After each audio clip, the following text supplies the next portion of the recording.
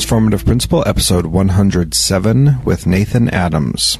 Nathan Adams is a special ed teacher in Juneau, Alaska, and we're going to talk about his teacher-led professional development that he's doing with his school and district, and I hope that you get a lot out of this. If you would like to learn how to be a transformative principal yourself, you can get the top 5 things that I've learned from interviewing all these amazing principals over 100 episodes by signing up for the newsletter and getting that freebie by signing up at transformativeprincipal.org. Thanks so much for listening. Please share this with your friends and colleagues, and let's make a lot of transformative principles.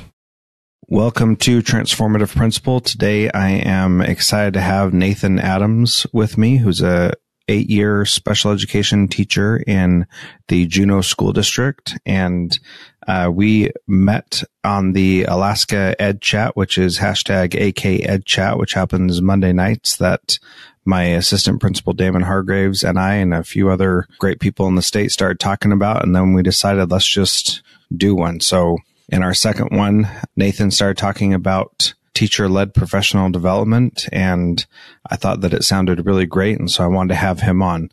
Thank you, Nathan, for being on the podcast today. I appreciate it. You're welcome. Why don't we start by talking about how you got into the teacher-led professional development and how it works in your school district? Okay, so the teacher-led professional development that we're doing is being run through our local NEA organization, so our local union organization in the school district. And the way that it got started was last year as I was teaching, I've decided to become involved in our union, which is an affiliate of NEA Alaska. And as part of a way to give back to an organization that has bolstered and supported me over the past couple of years. And so one of the things that I did was I ended up going to a training for how to be a building representative. And at that training, the lady that was leading it asked us what it was that we wanted to get, or what we wanted to do for our organization, for our union. And I said, I'd love to start offering professional courses. And at the time I was kind of thinking professional courses between regular education teachers and special education teachers, so that we can have a better understanding of the nuances of special education and law, and have being able to educate regular education teachers who are in the classroom working with these kids exactly what it is that the documents that we're giving them mean, what it is that we're trying to do, what it is that we're doing, and so on and so forth. And that was kind of my intention getting into this. But as I was discussing it with the training person, she indicated that the Anchorage School District, it's actually the Anchorage Education Association, just received a grant through NEA to start doing teacher-led professional developments, and if I would would be interested in that. And I said, absolutely. And that was something that I wanted to do. And one of the reasons that I became involved just this last year with our local union organization is not necessarily the labor and the contract and the rights portions of the union. I certainly attend those meetings and hear that stuff, but it's not something that I'm passionate about, not something that I, as an individual, am interested in, even though it's something that I've benefited from. One of the ways that I view our unions is as kind of a fraternity or a brotherhood or of professionals, that this is our career, this is our profession. We're from classroom teacher to para support personnel to principal to the PTA. We're there for the kids, and we're there to bolster the learning of our community. And it is a very community sort of perspective that I have about this. And so NEA and JEA and our union is one mechanism with which that we can bolster education as a profession. And so that's how I got started in this, as a way to come out and say, this is who we are, this is what we want, and we're going to do it. Let me interrupt you for just a second. I like that approach of that we're here to, not so much for the labor, but to help make sure that we're producing the best people we can in front of our kids and helping support that. I like how you said the Brotherhood of Professionals. I think that's a good way to think of that. When you're learning about all this stuff, you're just hearing about it. You haven't actually experienced any of this in your profession yet. Is that correct? No, we've offered one course this year. So I have been sent to trainings by the Juneau School District to offer special education trainings to other special education teachers. And so I have received other trainings and I have taught classes through the school district as part of professional developments. But this is something that we're doing outside the school district. And we ran one class this fall that was on education technology. And we held it Tuesday nights for 5 consecutive Tuesdays for 3 hours for 15 hours to get the one academic credit that is available through the UA system for that, so that our teachers could receive continuing education credits for their recertification and also advancement and movements on the salary schedule. So I think that's pretty cool. What trainings did you go to learn about how to do this in the way that would make it count for credits for continuing education? Because we can train all we want, but if it doesn't actually count, then there's a lesser incentive to participate. What kind of training did you have to do to learn how to do that? I think that I want to touch on something here where I think that it's completely accurate that we have to encourage people to seek these trainings. I mean, there's a certain percentage of people that are completely intrinsically motivated to do absolutely everything, but everybody has a breaking point. And one of the things that we wanted to do was to be able to offer this for credit so that our younger members, our newer members, could continue to improve their skills and advance through the salary schedule, and so that our veteran teachers could also just continue to hone their practice and get the recertification through the state of Alaska. And so what we ended up doing in order to make this as successful as we could was through the NEA's grant, we went to a training session through CTA, the California Teachers Association, that has a division entirely set up to professional developments for educators, for teachers teaching teachers. And they've got a whole list of acronym soups there. I think it's the Institute of Professional Development, IPD, and then the course was called, I can't remember the course, but it has another series of professional, of acronyms. And IPD is the organization within California Teachers Association. Larger states have these organizations or have these programs within them. Washington State has one, for example, but California, being such a massive state, is one of the few states that has an entire division devoted towards teacher professional development or teachers teaching teachers. And when we were there, there were a handful of teachers from a variety of school districts around California who were learning how to run professional developments for bringing them back to their home districts. Cool. So this is something where you're doing it outside of what the school district is offering, but how aligned to what the school district is doing are you? Yeah, we are doing this outside the school district. We're doing this on evenings and weekends. The people that are taking the classes are volunteering their time to do it. It's nothing that is compensated in any way on the teacher's part. We are in communication with the school district, with the administration for developments. This year, we have not aligned it to what it is, to their professional developments and intentions, because they had already set their assessment calendar by the time we were starting to get our classes rolling. Next year, we're going to perhaps co-plan with the school district to set an assessment calendar with what it is that they want all teachers to know and learn and be able to do, which is completely valid, and I completely support it, versus what we want all teachers through. And when I say we want, it's we're self-identifying through surveys. So we survey our members, survey other teachers to see what it is that they want to learn about, what it is that they want to do.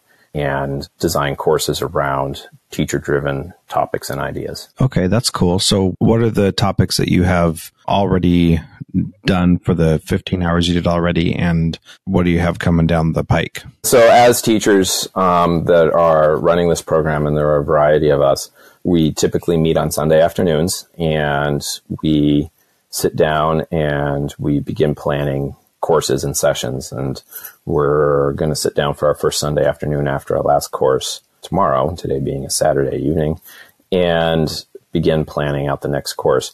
When we surveyed the teachers in the fall, our members in the fall, the top two, we provided a couple of options, and then we said, other, just go ahead and write something in. And the top two results that we got back were education technology and Marzano being the teacher evaluation system that the Juneau School District selected for the Alaska State Teacher Evaluation. I hate to use the word system again, but the Alaska State Teacher Evaluation Program. So this next course is probably going to be on Marzano, and we'll infuse ed tech into it also. Cool. That sounds good. So we're using Marzano also up here, and have done a lot of professional development around that. And the need is certainly great for being able to understand that better. And so I'm glad you're doing something with that. I think that's good. So when you're offering this to your members, are only association members allowed to participate, or is it open to anyone who can come? Well, so what we decided that as an organization, as an institution, that we would have certain perks and benefits for association members as funds. So we don't have the same grant funding that AEA, that the Anchorage Education Association did. And so we're funding this all internally through our own dues. And so for the little perks that we're offering, like dinner and that sort of thing to our members, that is something that we would kind of respect as, or try to hold as members only. But we had a variety of people approach us and say, administrators and principals ask if they could come to our sessions. And we decided that, yes, we would make this open. We want this to be, as part of this feeling of community and part of this feeling of supporting kids. We want this to be available to anybody. The things that are coming out of our own dues, we'd like to save for our fee-paying members. Yeah, that definitely makes sense. What are some of the challenges that you have come across so far in doing this?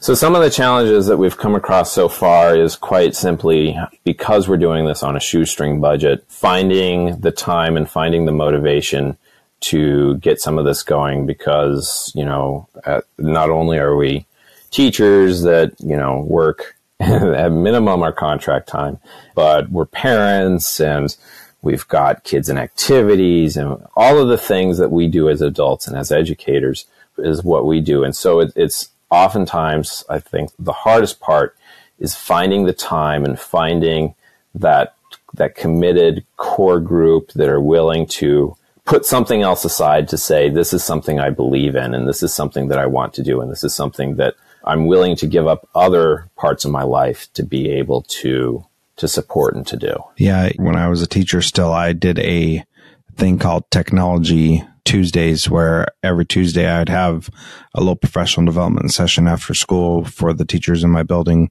And some days we had, one other person there, and we just chat about different technology things. And then other days I had a lot more people there, and it was tough to do all my work and then say, oh yeah, I got this thing on Tuesday that I need to plan for, advertise, and make sure that people get benefit from coming to it. And it was something that was really challenging for me to find the time to do, but so rewarding when it actually worked out. And I'm sure that you have experienced some of those things as well. But what are some of the best things about this that you've seen so far? So through the course, essentially the homework each week was for teachers to post a reflection of what they took away and what they implemented, not necessarily what they thought of each evening and so on and so forth, but what little gem they took away and implemented that week. And a lot of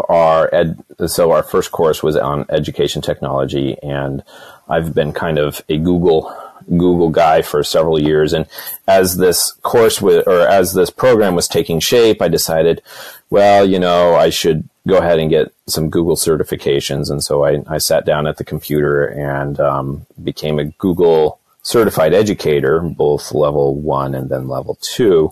And I'm currently working on the certification for Google certified trainer. But the courses that we offered each Tuesday evening over 5 Tuesdays, we had a variety of teachers come in and lead different sessions. I led 2 evenings by myself on Google stuff, and then one evening where I shared with other educators where I focused on some Google stuff and some non-Google stuff. And then we had other teachers come in and show other web-based applications. That was one of the things that, as a group that was planning this course, that we wanted to emphasize. We wanted this to be something that everybody had equal access to, and it wasn't dependent upon whether or not you had specialized software in whatever computer lab. So through this whole process, we would have teachers learning different things on either Google or other education applications.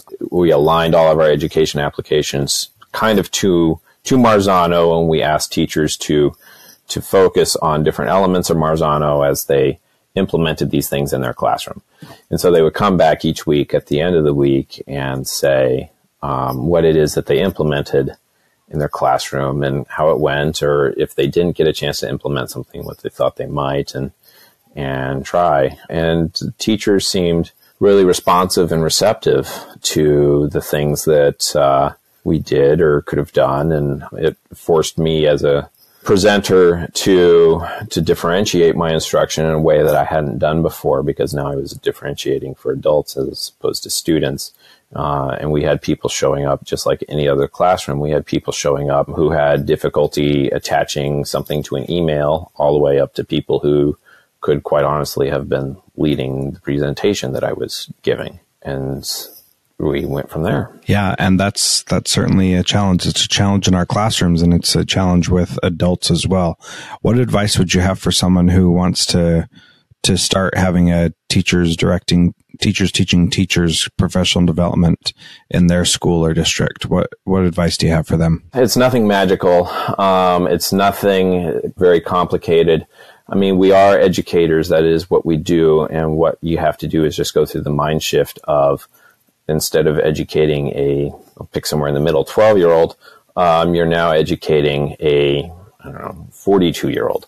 And so you change your language, you change some of the things that you do, but you keep the same solid education practices that work and that are true. And you perhaps take some that work for you that others may not know about, and you demonstrate it. And so one of the things that we were doing is that we wanted to demonstrate a variety of different educational strategies. And this was something that I think the Anchorage Education Association did fantastically well, was that when I was in their course there, I learned a bunch of new educational strategies that I hadn't had experience with before. And it never felt demeaning. I never felt like I was being talked to like I was a 12-year-old sort of a thing. I felt like I was, a 35-year-old professional sitting in a room with other teachers. And at the same time, I have the knowledge to see that what they're doing is that they're engaging me in a way in which they would engage the kids in their classroom while treating everybody with the same sort of dignity that they would treat the students in their classroom. So that's one trick. And other than that, it's be a professional educator. Yeah. I mean, that advice is very simple. Continue to use good teaching strategies and don't treat the adults like children, but still engage them and challenge them and do those things. I think that's great advice. And it's something that's very simple, but it's easy to overlook. And I'm sure you've seen videos that people posted online of professional development where the person who's leading it is treating everybody like a little child, and nobody likes that. Even the kids don't like it, to be honest. Yeah. So that's not a good idea. I actually try to avoid those things online. Yeah, that's probably wise. I try to avoid the videos of teachers yelling at kids and that sort of thing. Yeah, that's definitely a good idea. But I do want to change gears a little bit and talk about you're new at your school this year, and you chose to come to your school for a specific reason. Why don't you talk about that for a second? So I'm a special education teacher, and I was working in a specialized program with behavior disorder students last year. And what our district decided to do was create effectively magnet schools for the different specialized portions of special education. So the behavior disorders, or what we would consider the more severe disabilities and that sort of thing. And so my job was being combined last year, and it was going to a school site that already had a teacher in it who is, in her own right, a very top-notch educator. And so I had the opportunity to transfer. And our district administration just sent me an email in the spring, said, okay, Nathan, here are 4 options. And I chose moving to elementary school, which is something that I'd never done before. But the reason that I chose moving to elementary school is because the principal that was going to be leading that school the next year was a brand new hire. He was a teacher from the classroom that I knew and respected very much. And I chose to transfer to that school largely on the basis of who the principal was going to be as a first-year principal. So what is it about that principal that made you want to go there? You said already that you had worked with him and you respected him. What was it that made you think that he would be a good leader to have at the school? On the surface, one of the reasons that I wanted to go with him is that he was, in his own right, also a technology leader and a teacher leader for education technology and adoption of ed tech. And so that was one thing, and that was actually how I knew him mostly. The other reason that I wanted to go work with him was it's hard to describe what qualities make a leader when you kind of look at a leader, but he's an individual that is very personable. He understands the field, and he knows kids, and he knows what it takes to educate a classroom. He was a 4th grade teacher, and he was coming out of the 4th grade classroom, and he was known throughout the district, and then also on a small scale, kind of nationally, as a fantastic teacher of writing. Writing was his passion, and he led some professional developments in writing before he became a principal through different, through the university and through other organizations. Cool. So you were also telling me that he had an opportunity to work with, he was chosen by Arnie Duncan for something. Can you talk a little bit about that? He was a part of a U.S. Ed Teaching Ambassador Fellow for 2013-2014. And so he was a teaching ambassador for the U.S. Department of Education, and he spent in 2013-2014 a fair amount of time in Washington, D.C. with Arnie Duncan and a number of other selected teachers. So that seems like a pretty big deal, I would say. Yeah. It is a big deal. I mean, and these are things that he did as not all of us. I never expect to be named Teacher of the Year, either in the district or in the state, or certainly not in the nation. But as an educator, while Tom, our principal, has not been Teacher of the Year, he is a good, solid educator, and he knows education. He knows kids. Yeah. And what are some of the things that he's doing now that are meeting your expectations that you had coming in that are motivating to you as a veteran teacher who probably is pretty good in your own right? Well, so one of the things that I appreciate about Tom, and he kind of refocused doing this here after our winter break and holiday, is that in his weekly emails to the staff, so Sunday evening, I can expect to get an email from him that kind of outlines big agenda items for the week. So here's a little thing that he does. So staff meetings, we could all just meet in the library for staff meetings, but he's rotating through classrooms. each week for staff meetings. And so we all get to meet in another teacher's classroom to see the classroom and just be in that environment and to see that environment, which is not something that we all get to do. And, I was thinking I'm taking a tangent here, but I was thinking on my drive in the other day that I, in many ways, envy staff like paraeducators and paraprofessionals because they don't know how lucky they are to get the opportunity to visit other teachers' classrooms and just sit down and kind of watch them teach as they interact with the kids. And that's something that we, as educators, don't always get an opportunity to do. If we leave our classroom, it's to go make photocopies or to go to the restroom or to go to the front office to get a form to fill out for Johnny who, threw rocks at recess or something. It's one of those sorts of things that we don't get to see other teachers in action all the time. And so as a little thing for staff meetings, Tom changes the room each week and we're going through other teachers' classrooms. And, for the primary grades, we get to sit in the tiny chairs. And for the older grades, we get to, maybe squeeze into a desk. And that's something that he does. And then what I started speaking about in his weekly emails here is that in his emails, he asks questions, specific leading and pointed questions about what it is that we're going to try to do that week, what it is that we're going to do that might be new, interesting, different, dynamic. What are our hopes or aspirations to get out of our classroom and out of our kids that week? What is it that is interesting or exciting that we might want to do? And then the other thing that he asks is how he might be able to support us, either in that or in some other way. What is it that what is it that we need him to be able to do? Cool. And then, quite frankly, as a special education teacher, the very last thing that he does, which is absolutely critical and fundamental as far as I'm concerned, is that he's organized and he keeps a timeline. And if I set a meeting, he shows up and he's not more than 3 minutes late, sort of a thing. Yeah, absolutely. Those are definitely important. Well, I appreciate your time on the podcast today. The last question I ask everybody is, what advice do you have for people who are listening to this podcast of how to be a transformative principal? One of the things that I appreciate is when leaders, and it's up to the leader's judgment, because you clearly can't do this with everybody, but you have to trust the people that are working for you.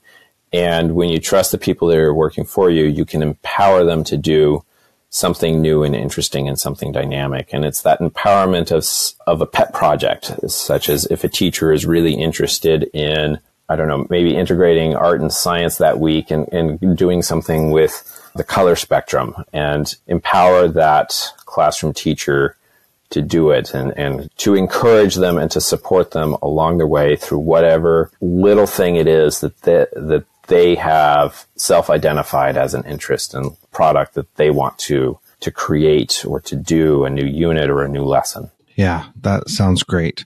Again, thank you so much. How can people learn more from you and get in contact with you? Well, I have a web page that I hardly use, but I am on Twitter, and I find Twitter to be my favorite form of social media. My Twitter account is at JNU, which is the airport code for Juneau, Alaska, JNU Rain. Cool. Thanks again for your time, Nathan. Have a great day.